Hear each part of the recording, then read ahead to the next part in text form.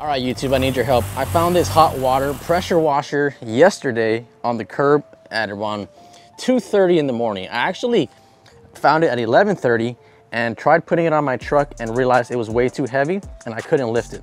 I actually thought it was a generator.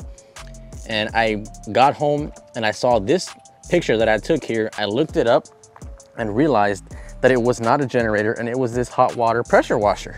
And this engine alone goes for a lot of money, but I don't know much about this thing.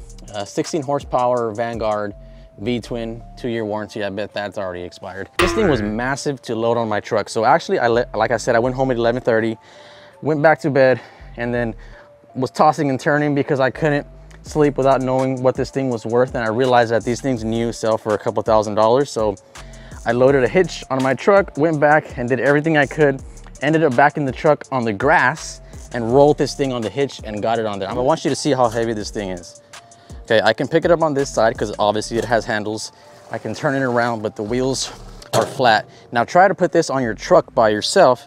It's pretty darn heavy. Oh, it's hot. Okay. Okay. I'm gonna guess over 200-300 pounds. This thing is just incredibly heavy. If you guys know anything about this kind of equipment, please comment down below. I don't know if I should, if it's worth it to get it restored, fixed up, or should I just sell as is, parts only. If you guys see something very obvious that I am missing, please point it out. I see an oil filter there. I see some sort of drip pan or a gas, oh, it says a gas tank down there. Let's see, a gasoline tank. Okay, that's pretty interesting. I see some belts over here. Okay, I see a choke. All right. Let's see, I see a battery right here. It's a power sonic battery. I don't know how to start this thing. I'm gonna keep filming until I find somewhere to start. I don't see a pull cord. Maybe I don't know what I'm looking at though, but I've done some small engine repair. I just never worked on an engine like this. I've just done like, you know, basic 3-4 horsepower lawnmowers. This is the biggest I've seen. This looks like some sort of pump system. I see a quick release here, probably for the hose. I don't know what this is. Okay, I see something down here. I'm just gonna kind of show everything. Oh, some water came out. I'm gonna kind of show everything. That way, if you guys notice something, you can point it out. Maybe there's something missing that's so obvious, I just don't know. Okay, this looks like an oil stick. Let me see. It's got oil in it. It doesn't look, no, it doesn't look, it's dripping, so it's not, you know, gunked up in there. Okay, I see. Oh, okay, I see a key here. Seems to be a key. Nothing. Okay. It's got to be like a switch here because I don't think the key handles everything.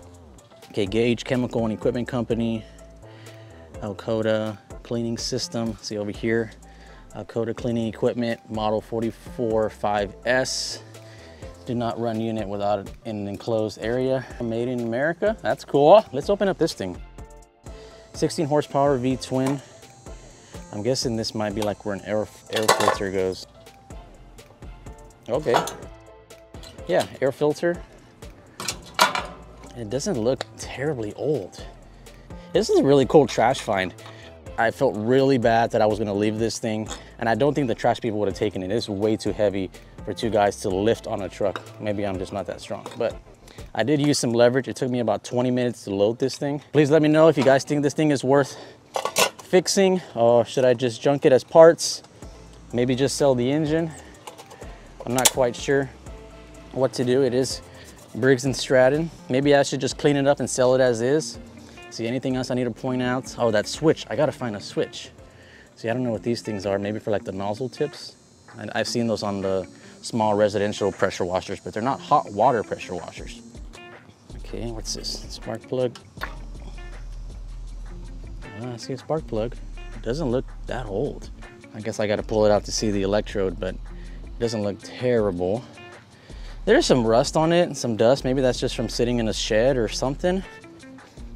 Oil. Let's see.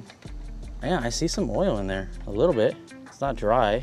Let's see, what does this say? Something or other. Blah, blah, blah, numbers, units. Oh, okay. I see a switch. Oh man, what if this thing works? Okay, switch, and maybe the key start. Oh, is this thing gonna start?